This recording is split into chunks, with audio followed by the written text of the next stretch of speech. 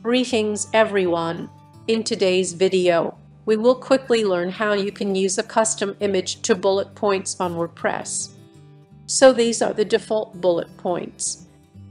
And now we have changed to using a custom image.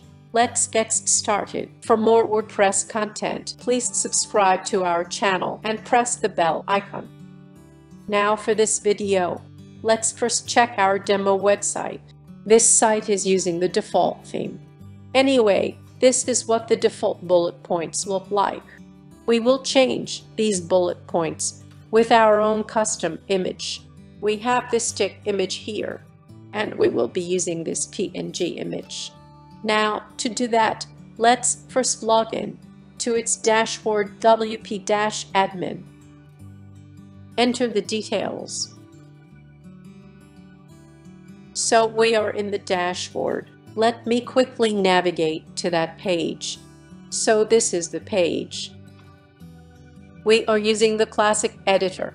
Anyway, these are the default bullet points. Go to the text and add a class to this UL so we can add our CSS. Now to apply for the class, I actually have it here. So first give a UL class. I will copy this and paste it here. You can give any class name here.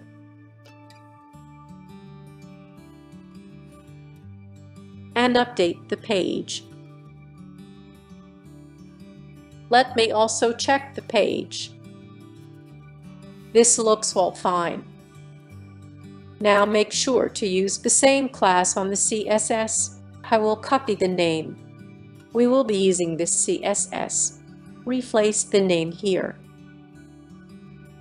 Now we need to upload the icon image and write its URL link. Please note we need to reduce the size of this PNG before using it as the icon, or else you can use an SVG.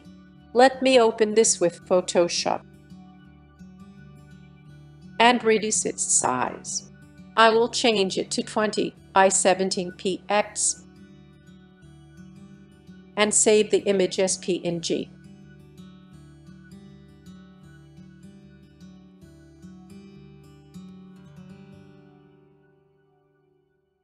So here is the small PNG file. Let's upload this. Go to Media, Add New. Select Files and upload the image. Here is the image. Copy its address. And on this CSS, simply replace the link. This is the image link to PNG. Please check if this works or not.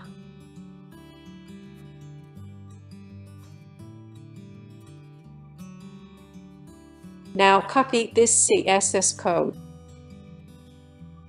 and go to Appearance and Customize. Go to Additional CSS. Paste it here and publish. It is done. Let me refresh this. You can see the icon has changed. Just make sure that this class name is the same as this one, and we need to add a dot in front of it.